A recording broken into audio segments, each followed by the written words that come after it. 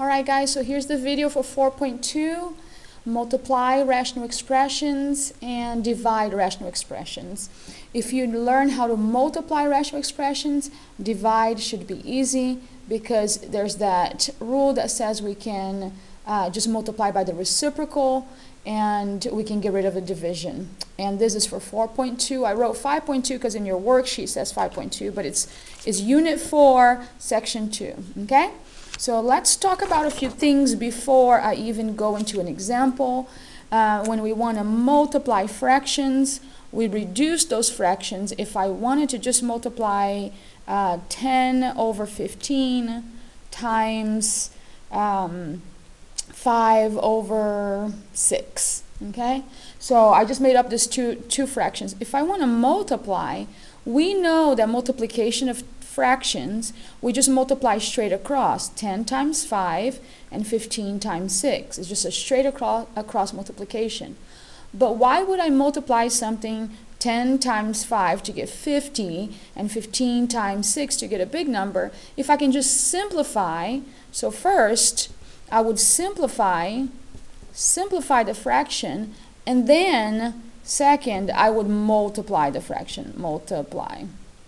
Okay, so when we have simple numbers like this, we simplify it, then we multiply it. So if I look at the factors of 10, I know that that's 2 times 5. And the factors of 15 is 3 times 5. So I know that they both have a 5 in common.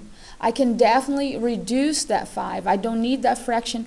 This is a larger fraction. It's an equivalent fraction to 2/3. So I can reduce this 5. And we would have, instead of 10 over 15, we would have 2/3. Much smaller fraction to multiply. But then 6 is also factorable. We can factor as 2 times 3. So now I have a much a smaller number here, 2 factors. And if I look over diagonally, I also have 2's. So between 10 and 6, we have a common factor of 2. So we can also reduce those common factors and end up with just 3 here. Now here I reduce completely the 2 and the 5, so I end up with just a 1. So now look at how easier this multiplication would be. 1 times 5 is 5, and 3 times 3 is 9. So if I had multiplied 10 times 5, it would have been 15, and 15 times 6, and then I would be able to reduce it. I would end up with 5/9 no matter what, okay? So as you can see, what I would like for you to see is that I factored. I saw common factors and I reduced it. And then I multiply it straight across. That's exactly the same idea we want to do with polynomials. We want to first, with polynomials, for polynomials, first we want to factor completely. And then we want to reduce, and then reduce. And when I mean reduce, I mean what we just did here with the 5's. We reduced this 5's, and then we did with the 2's here as well. Some people like to call it cancel, but we're just reducing these common factors and then just keeping the non-common factors. So for polynomials, we're going to factor completely and then reduce it, and then we are ready to just multiply, okay? And in multiplication, notice that I did numerator times numerator, denominator times denominator to create my answer, my new fraction. So those are the steps when it comes to polynomials. So let's take a look at an example. If I see this example right here, I see that is a multiplication. There we go, there's a multiplication. I have a monomial, it's just a single term, it's a 3x squared. And then we have a binomial, x plus 2. We have to understand the difference between a monomial, which is one term, and a binomial, which is 2 terms. Okay? Whenever I have 2 terms, an addition or a subtraction is operating on 2 terms, I have to find a greatest common factor between those 2 terms and then factor that out and see if I can reduce it, just like we did with the number 10. So here there's nothing common between an x and a 2, so this binomial is already simple as it can be, as reduced as it can be. Over here I have a monomial, and there's nothing I can reduce it from here. So this 2 fractions over here is already reduced. There's nothing I can do about it. A lot of the students think that they can cancel this x and one of these x's over here. But a binomial, it's together by an addition, is operation of addition or subtraction. It's a grouping situation. We don't want to reduce that, okay? We would if we had a factor in the front. If I had an x in the front here, then yes, I would reduce it, okay? So remember, to reduce something, we're looking for factors, okay? Factors, meaning a multiplication, a value times another value, so we can factor it. We cannot reduce something that is an addition or a subtraction, okay? We don't know what this variable is to be able to reduce up here, so you have to be careful with that. So over here, this first fraction, there's really nothing I can do about it, so I'm going to leave it as my 3x squared over x plus 2. But let's see over here. Over here we have a trinomial. We definitely can factor this. So if you see a trinomial, you immediately wanted to factor it. What are the 2 binomials that when multiplied gives me this trinomial? So I know that x times x will give me my x squared, okay, if I was doing my guess and check method. 2 values that multiply that gives me a 2 would be 1 times 2. And 2 values that multiply that gives me x squared would be x times x. So I know that these are the factors I want to use right here, and 1 and 2. When I put a 1 here and a 2 here, 1 times 2 gives me that constant term. But 1 plus 2 gives me the middle term, so I know it works. Okay, that's how we check with guess and check. And then over here, it's just a monomial, it's an x value. There's really nothing we can reduce. Now that I factored completely, like I told you in my first step, first factor completely, and then you reduce, and then reduce completely, okay? So I can reduce horizontally, up and down, or I can reduce diagonally. We already decided that these 2 terms have nothing in common to reduce, but I see that I have this x plus 2 here, and this x plus 2 here. So I know that they can be reduced, okay? It was similar to our 2 and 2 in the previous fraction, okay? When I showed you this example over here, it's like this 2 was reduced with this other 2 over here. So that's exactly what I'm doing here with this x plus 2 can be reduced with this x plus 2. And then we see this x over here. This x can be reduced with one of these x's up here because x squared is just x times x. So I know I can reduce this x with one of these x's over here. So now as a result, all I have in this fraction is a 3x all over. This got completely reduced, so all we have is a number 1 left over. Times, now here we have an x plus 1, and here it got completely reduced, so all we have is a number 1. So look at how much easier it is to multiply these 2 fractions than the original larger fraction we had. So now I can just multiply straight across, and I will have 3x times the quantity of x plus 1 all over 1 times 1, which some people like to write it. It is not necessary to write over a 1, okay? Now, some students like to FOIL it in, multiply it in, distribute, use the distributive property. It is really not necessary. We will accept the answer of 3x times the quantity of x plus 1. Or, if you decide to use the distributive property, it would get 3x squared plus 3x. So both of these are equivalent expressions. It's an answer to our multiplication of the fractions, okay? So either way is good. I prefer that you just leave it this way. There's really no reason to factor, to multiply it in and keep it separate this way. So as you can see, the steps are always the same. Check to see if you have a monomial. Does it need to be reduced? Check to see if you have a binomial. Be careful with binomials. We cannot just reduce because we have an addition in there, okay? And then to reduce, we need to have common factors. And then once you're done reducing, you can go ahead and straight and multiply. So let's try one more problem. Let's see, I have from your worksheet, we have from worksheet 4.2, we have this example right here, multiplication. So look, I have a trinomial. I like to know exactly what I'm dealing with here. I have a trinomial. That means I want to do the guess and check method or the x factor method to factor this completely.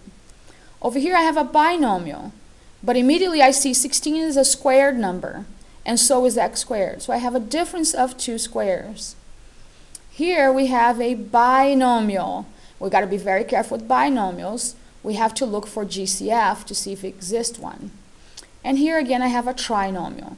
So if you identify what you have first, then you know what factoring you will need to do. My numerator will be, I'm going to use the guess and check method. Okay, so first, what are the two values that multiply that gives me x squared? That would be x times x.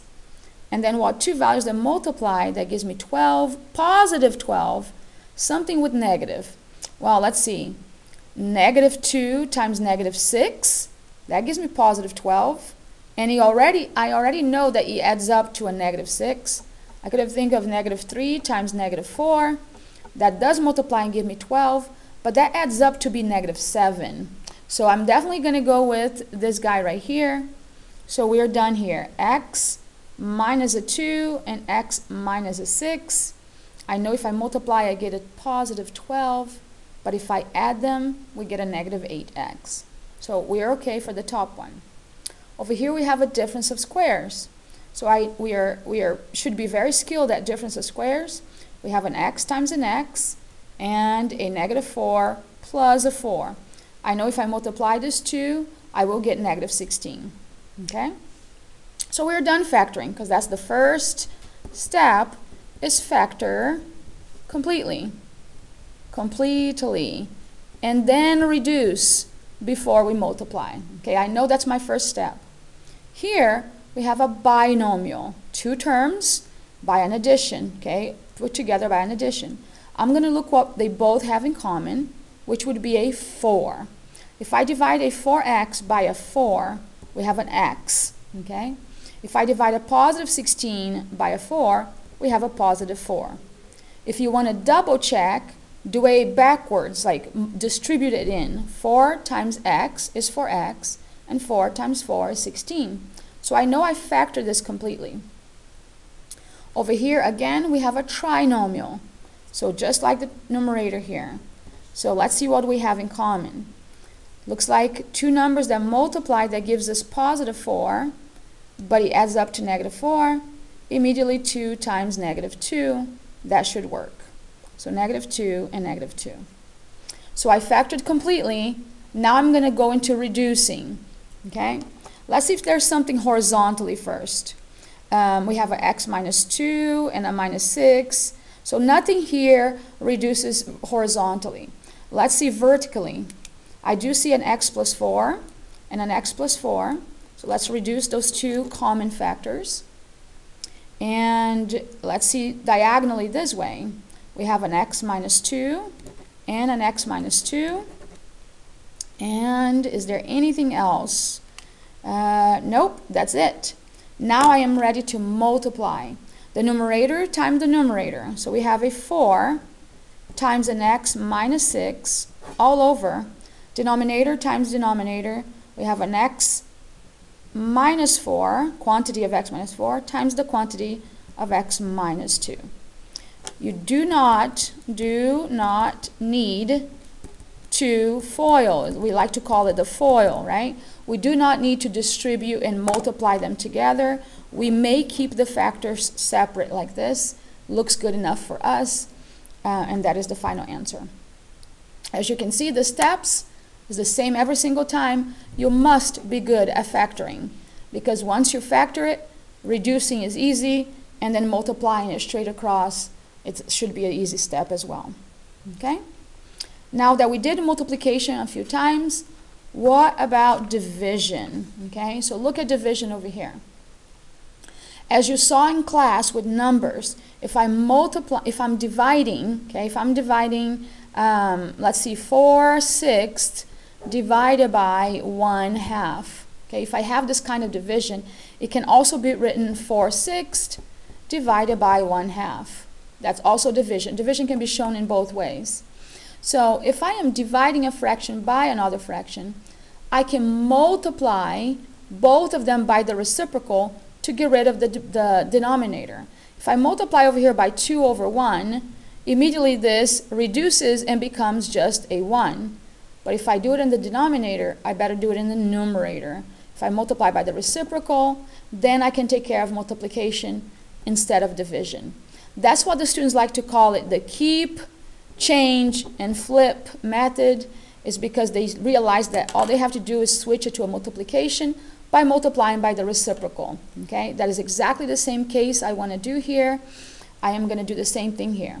So the first step I want to do is I want to keep the first fraction, change from division to multiplication, but use the reciprocal of this fraction, exactly the way I did here. So I'm going to keep it x squared minus 6x minus 16 all over x squared plus 4x minus 21. Change it to multiplication, and let's use the reciprocal of this fraction over here, which is x squared minus 8x plus 15 all over x squared plus 9x plus 14. So I switch my division to a multiplication, and I'm back and multiplying, okay? The reason why we can do that is just because we're multiplying by the reciprocal on both sides. If I would show you the meaning of this, all it is I'm multiplying by the reciprocal on this side and on this side, and then this would reduce to a 1. We would have just a multiplication over here, dividing by 1. So exactly the same idea as over here, okay? So I can change a division into multiplication by multiplying by the reciprocal. And then it becomes the same case. I have a trinomial here, a trinomial here, and a trinomial here. Lots of trinomials. I'm going to do a lot of guess and check, okay? So we have this trinomial over here. We see x times x are the factors of x squared. And then two numbers that multiply to give me a negative 16. You can think of 2 times 8. So maybe a positive 2 and a negative 8. So when I multiply, I get a negative 16. But when I add, I get a negative 6. Okay? So plus a 2 and minus an 8. When I multiply, I get a negative 16. But when I add, I get a negative 6. And that works. Now let's do the guess and check here. Two numbers that multiply, that gives me x squared is x times x. Okay? And then multiplication here, I think of 3 times 7 comes to my mind immediately. 3 is going to have to be negative, 7 is going to have to be positive. So when I add these two terms, we get positive 4. So negative 3 and positive 7. Okay, one more time here. The factors of this trinomial is x times x. Two numbers that multiply, that gives me positive 15. I think of 3 and 5. Negative 3 times negative 5 is positive 15. And they do add up to a negative 8. So negative 3 and negative 5. Now our last guess and check is the denominator here. Again is x times x. 2 times 7. 2 times 7 gives us 14. And it does add up to a 9. So plus 2 plus 7. As you can see, you have to be really good with multiplication. Just simple multiplication from elementary school. And think of multiplication, think of factors of a number, and then try to make it add up to the middle term. All right, I factored completely, which was my first step, to factor completely, and now reduce is the easy part, right? We're looking for common factors. Let's do it horizontally first. Anything here in this fraction that could be reduced? Nope. Let's start doing it diagonally. I see a minus a 3 and an x minus a 3. So those two reduces. We see a plus 2. So this 2 reduces as well. X plus 2 quantities right here. This is a plus 7 and minus 5, minus 8 and plus 7. We cannot reduce it denominator with denominator. That is not okay. Okay? So we're done. Now we can multiply straight across. Numerator times numerator, denominator times denominator. So our answer is x minus 8, quantity times the quantity of x minus 5, all over x plus 7, quantity of x plus 7 times the quantity of x plus 7. They're both the same. If you may write it again, some people like to make it things simpler and nicer.